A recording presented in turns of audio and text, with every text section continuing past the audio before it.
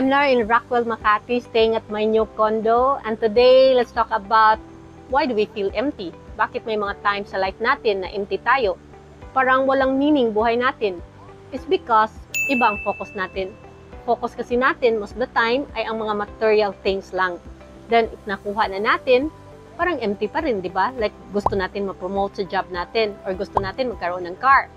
But, if meron na, after 3 days or so, nawala na rin yung excitement, nawala na rin yung happiness. Nangyari na ba sa inyo yan? Maraming beses na nangyari sa akin yan. Kaya maraming mayaman na hindi talaga masaya. Marami silang cars, marami silang houses or fame. But even then, they're not happy. Alam mo bakit? Because real fulfillment is not in achievement of those material things. Real fulfillment and joy is in growing and contributing. Because achievement of material things is just need of the body. But the growing and contributing is the need of the spirit. Kaya fulfilled life is real. Sabi nga, everything should serve the greater good or it won't last. It means service ang first agenda natin para tatagal. Kaya ang business that serves people, ang business that solves problems, magtatagal talaga. So, anong gawin natin? If ano man ginawa mo ngayon, make sure ang focus mo is service of other people para umasenso.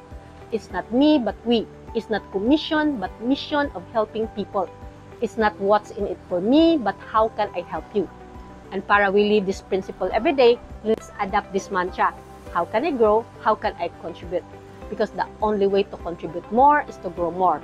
So, if you're talking to clients, it's always how can I grow? How can I contribute?